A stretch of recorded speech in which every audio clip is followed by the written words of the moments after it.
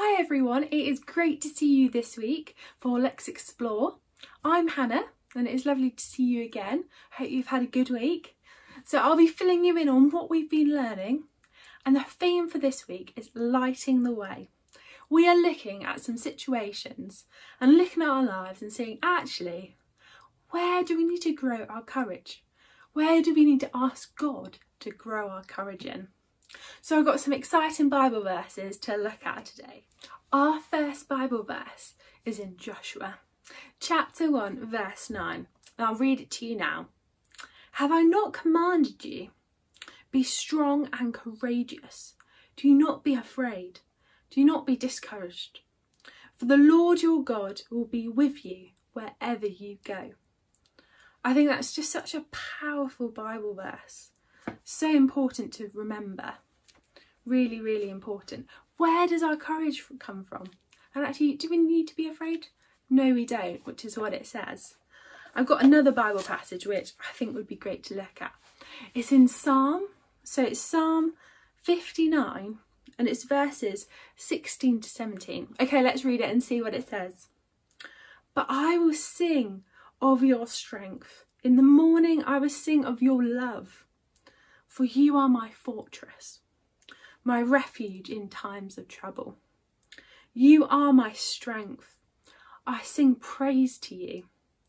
You, God, are my fortress, my God on whom I rely on. So I think this passage is amazing in the way actually we come to God as our refuge.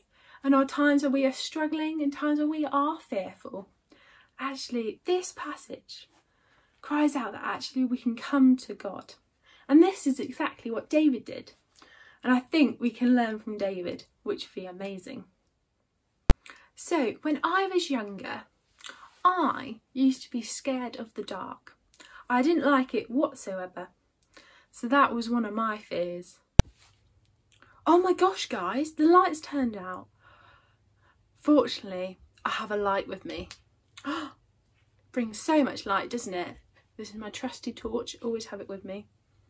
But I wonder what other light objects we might know about that could also help us in the dark. Fortunately, I'm okay because I've got my torch. So like I said, there are some things that help us when we are afraid of the dark and that bring us light. So obviously there was my torch. It's quite bright, isn't it? I don't know whether you can see it. Can you see my hand through it? Lights it up, doesn't it? Which is amazing. So that really helps when you are afraid of the dark. There are also other things that bring light. Let me show you. We have a lantern. Look how beautiful that is. We can carry this around, and they used to do this when we didn't have light switches. And it has a little candle in it. I also have a bigger candle. Do you want to see it? So I have this one as well, which has a little wick. But you know what's amazing? Is that the little wick produces such an amazing bright light. But we do know it will sadly run out at some point. And that's the same with the torch as well. The batteries inside will run out at some point. So it's good for the moment. Another thing which helps me deal with my fear of darkness is my little friend, my panda. I have this in my bed, and actually when I was younger I would hold it tight and that would comfort me.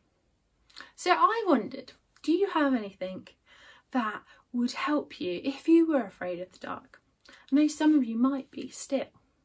Actually, what other light objects that produce light could you think of? Or other things that would comfort you? So for me, like my panda, is there anything that comforts you when you need to find courage? Go and find them now and have a look at what you've got. So even though we've looked at all these other light sources, I think it's important that we come back to those Bible passages and we think, actually, like me, my fear of the darkness, I cried out to God, God, please take away this fear and replace it with courage that actually I wouldn't be fearful of the darkness anymore, but I'd stand in God's courage and know that in my life. And this is what David did in that psalm.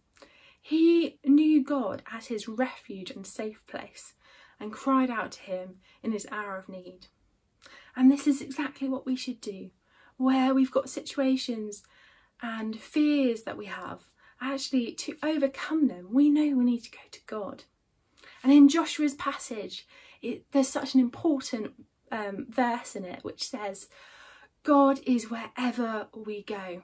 He is with us wherever we go. And I think that's such an important verse to come back to in our lives. I encourage you maybe to write this verse down.